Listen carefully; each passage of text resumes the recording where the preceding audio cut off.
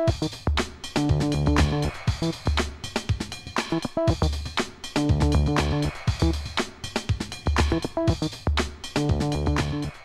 environment all around us, it impacts on our lives, the air we breathe, the water we drink, our rivers, habitats, pollution of the atmosphere, ever-increasing noise levels, etc.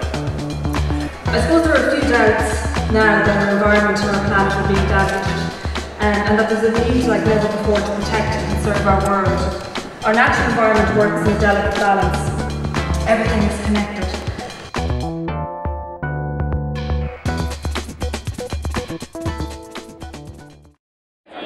Hi, I'm from Ardscoil Ris, and our project was on transport.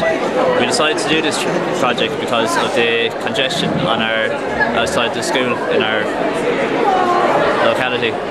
We decided for this because the amount of carbon emissions coming out of the cars was unacceptable, so we decided to use carpooling to cut down on it. We started off by handing out surveys to the first years, which would be handed to their parents. The parents then signed the surveys, which came back to us. We then sorted out the willing from the unwilling to get the amount of numbers and to get numbers on who walked and who cycled and who took a bus, etc. Then we took all the names and compiled them together and put them into their different localities, and then we took the names and areas and put them up into the different classrooms, which in turn, and after a few weeks we noticed a visible